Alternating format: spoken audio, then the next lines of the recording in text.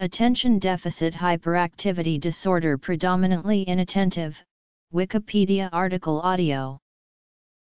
Attention deficit hyperactivity disorder predominantly inattentive is one of the three presentations of attention deficit hyperactivity disorder. It was formerly known as attention deficit disorder, but the term was formally changed in 1994 in the Diagnostic and Statistical Manual of Mental Disorders, 4th edition, to ADHD predominantly inattentive. The predominantly inattentive subtype is similar to the other presentations of ADHD except that it is characterized primarily by problems with inattention or a deficit of sustained attention, such as procrastination, hesitation, and forgetfulness. It differs in having fewer or no typical symptoms of hyperactivity or impulsiveness. Lethargy and fatigue are sometimes reported, but ADHD-PI is a separate condition from the proposed cluster of symptoms known as sluggish cognitive tempo. Classification. Signs and symptoms. ADHD-PI is an attention concentration deficit that has everything in common with other forms of ADHD except that it has fewer hyperactivity or impulsivity symptoms and has more directed attention fatigue symptoms. Different countries have used different ways of diagnosing ADHD-PI. In the United Kingdom, diagnosis is based on quite a narrow set of symptoms, and about 0.51% of children are thought to have attention or hyperactivity problems. The DSM-5 allows for diagnosis of the predominantly inattentive presentations of ADHD if the individual presents 6 or more of the following symptoms of inattention for at least 6 months to a point that is disruptive and inappropriate for developmental level. An ADHD diagnosis is contingent upon the symptoms of impairment presenting themselves in 2 or more settings. There must also be clear evidence of clinically significant impairment in social, academic, or occupational functioning. Lastly, the symptoms must not occur exclusively during the course of a pervasive developmental disorder, schizophrenia, or other psychotic disorder, and are not better accounted for by another mental disorder. Although ADHD has most often been treated with medication, medications do not cure ADHD. They are used solely to treat the symptoms associated with this disorder, and the symptoms will come back once the medication stops. DSM-5 criteria. Stimulants are typically formulated in fast and slow-acting as well as short and long-acting formulations. The fast-acting amphetamine mixed salts and its derivatives, with short and long-acting formulations, bind to the trace amine-associated receptor and triggers the release of dopamine into the synaptic cleft. They may have a better cardiovascular disease profile than methylphenidate and potentially better tolerated. The fast-acting methylphenidate is a dopamine reuptake inhibitor. In the short term, methylphenidate is well tolerated. However, long-term studies have not been conducted in adults and concerns about increases in blood pressure have not been established. Treatment. The slow and long-acting non-stimulant atomoxetine is primarily a norepinephrine reuptake inhibitor and, to a lesser extent, a dopamine reuptake inhibitor.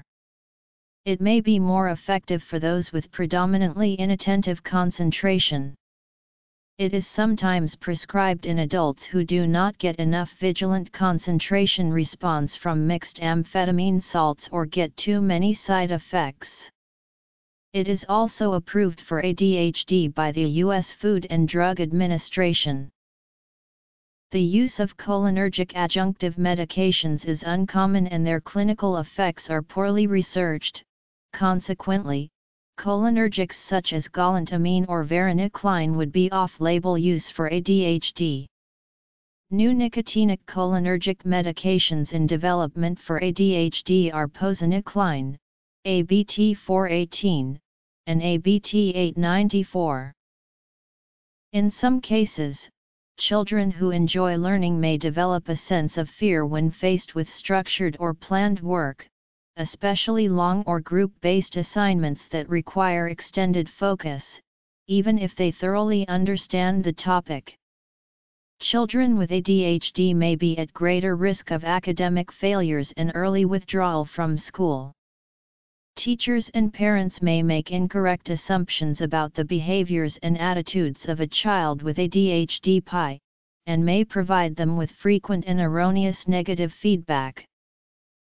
Medication. The inattentive children may realize on some level that they are somehow different internally from their peers. However, they are also likely to accept and internalize the continuous negative feedback, creating a negative self-image that becomes self-reinforcing. If these children progress into adulthood undiagnosed or untreated, their inattentiveness, ongoing frustrations, and poor self-image frequently create numerous and severe problems maintaining healthy relationships, succeeding in post-secondary schooling, or succeeding in the workplace. These problems can compound frustrations and low self-esteem, and will often lead to the development of secondary pathologies including anxiety disorders, mood disorders, and substance abuse. Prognosis.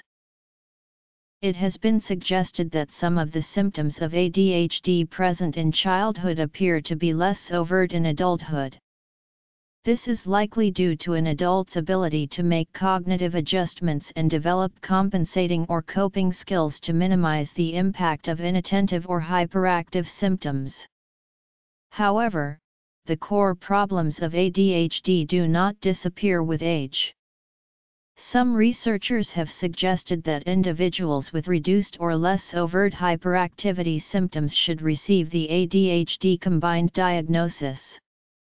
Hollowell and Rady suggest that the manifestation of hyperactivity simply changes with adolescence and adulthood, becoming a more generalized restlessness or tendency to fidget. Self-esteem. A meta-analysis of 37 studies on cognitive differences between those presenting ADHD predominantly inattentive presentations and ADHD combined type found that the ADHD-C presenting performed better than the ADHD-PI presenting in the areas of processing speed, attention, performance IQ, memory, and fluency. The ADHD-PI presenting performed better than the ADHD-C group on measures of flexibility, working memory, visual/spatial ability, nonverbal IQ, motor ability, and language. Both the ADHD-C and ADHD-PI groups were found to perform more poorly than the control group on measures of inhibition. However, there was no difference found between the two groups. Furthermore, the ADHD-C and ADHD-PI presenting did not differ on measures of sustained attention. It is difficult to say exactly how many children or adults worldwide have ADHD because different countries have used different ways of diagnosing it, while some do not diagnose it at all. In the UK, diagnosis is based on quite a narrow set of symptoms, and about 0.51% of children are thought to have attention or hyperactivity problems. In comparison, professionals in the US used a much broader definition of the term ADHD until recently. This meant up to 10% of children in the US were described as having ADHD. Current estimates suggest that ADHD is present internationally in about 7.2% of children. About 5 times more boys than girls are diagnosed with ADHD. Boys are seen as the prototypical ADHD child, therefore they are more often diagnosed with ADHD than girls. This may be partly because of the particular ways they express their difficulties. Boys and girls both have attention problems, but boys are more likely to be overactive and difficult to manage. Children from all cultures and social groups are diagnosed with ADHD. However, children from certain backgrounds may be particularly likely to be diagnosed with ADHD, because of different expectations about how they should behave. It is, therefore, important to ensure that a child's cultural background is understood and taken into account as part of the assessment. Coping and age. In 1980, the DSM-3 changed the name of the condition from hyperkinetic reaction of childhood to attention deficit disorder. That happened because research by Virginia Douglas had suggested that the attention deficits were more important than the hyperactive behavior for understanding the disorder. The new label also reflected the observation of clinicians that attention deficits could also exist without hyperactivity.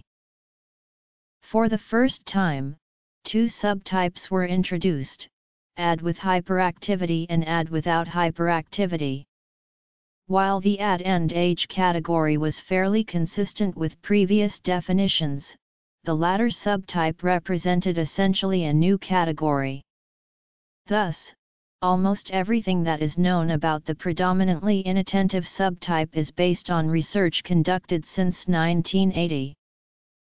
Comparisons between subtypes.